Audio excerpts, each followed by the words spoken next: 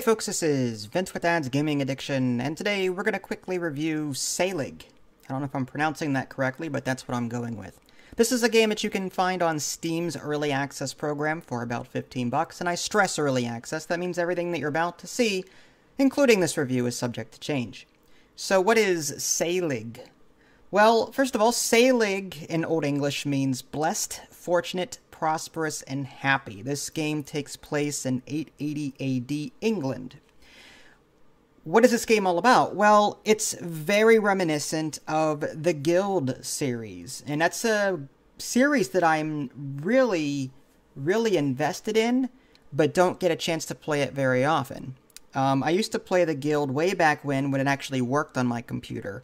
The older versions of the Guild I could never get to run anymore, and I have not actually purchased the Guild 3 just because of all the technical issues that I've had with the Guild 2. In the Guild, and in the Guild 2 and 3, and I'm assuming 3, you are typically a nobody, and you start off in this town, and then you get to go make a life how you want. I remember back in the day, and this is 10, 20 plus years ago, in the Guild, I was in a monastery or abbot or church or something, and I was creating candles and books, and I was hiring employees, creating these things and selling them. I was also able to, hold positions of power in the town, and if I didn't want to be, a churchgoer kind of person, I could be someone completely different. I could be a thief, and I could join different guilds, if I remember correctly. In this game, you're doing much the same thing. The game lets you start off as just a regular Joe Schmo with a house and some gold. You can also start as a landlord if you want, business owner, there's a beggar. You get to pick what profession or what kind of start you want. But regardless of what you choose, you can go off from there and do your thing. The game will ask you a bunch of questions. And based on these questions, like, what did your father do? What did your mother do? You'll gain stats and various things to help you, get started. But again, you're not tied down to these things. Like the questions that were asked of me and the responses I chose, I had points in, leatherworking and wood cutting and I don't know what else. But the first thing I did was buy a mine. And I bought it with employees. You can either buy it with employees or buy it just without employees. And that spent 1,500 out of my 2,000 gold. And I'm like, what the heck am I supposed to do now? Most of my time, the first hour of the game, was fighting the interface, trying to do things. Once I started to get a hang and the feel for the interface, I kind of started enjoying my experience with it. In my first playthrough, I worked in the mine till, the wee hours of the night. I hired it without him. I bought the mine without employees, and then I just worked the mine. I'm like, why should I bother paying people when I can just do the work myself and earn money that way? Keep my expenses low. Well, I got sick because I didn't eat. I didn't know how. I didn't sleep. I didn't know how. I couldn't find my house. So my guy is hunched over, holding his stomach, going super slow, and I'm looking at the market, and the only herbal drink available is all the way on the other side of the map. And he's walking at a snail's pace. I'm like, you know what? So I reloaded. I tried a different profession. I tried to be a landlord. As soon as I started, I purchased an empty hut that was 800 gold or something like that, and I set the slider to 20 gold pieces for rent. I don't know what the correct price is supposed to be, having never played before. There was no average. It was just, you pick. So, someone rented that out. So, I was earning 20 gold a day. I'm like, yay. So, I bought another hut. Another 20. So, I'm earning 40 gold a day. And then, I'm not able to purchase any more buildings. So I'm like, well, okay. How come I can only have 2 buildings maximum? That's kind of strange.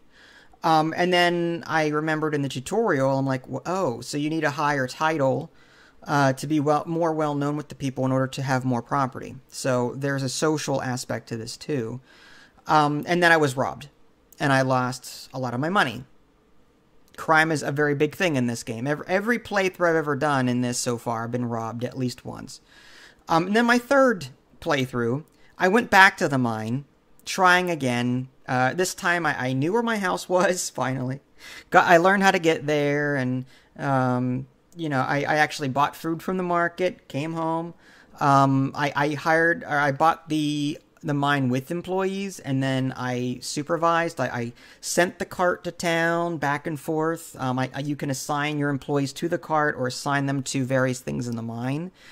And you can mine for different things like iron, gold, silver, gems. Each one has their own mining speed rate, gems being the slowest but the most profitable in terms of money. So there's that. But typically it's a game where you can do your own thing. If you don't want to do mining, the tutorial has you go through the process of buying this bakehouse and then this flour area. It's a place to grind like barley or wheat into flour. And then you can send that to the bakehouse and make bread. And then you can also get a field and build this field up. You can farm what you want. Again, hire employees, assign them to it. You can even upgrade your carts so that you don't have to manually haul them around or have an employee haul them back and forth. You can upgrade them to horses, but again, that costs a lot of money. So, yeah, I mean, this is a cool game. Again, it gives me a lot of the Guild vibe series.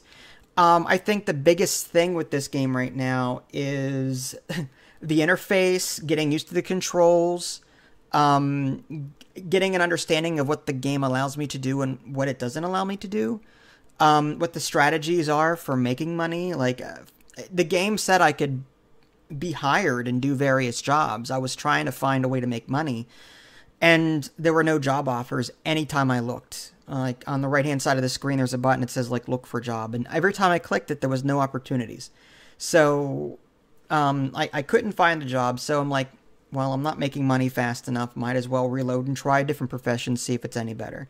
So, yeah, there's different, like, you can become an abbot in this game, run a church. You can be a guard captain. There's a grave digger profession. There is that landlord profession I was talking about. You can own multiple businesses and create these supply chains. You can even steal, pickpocket.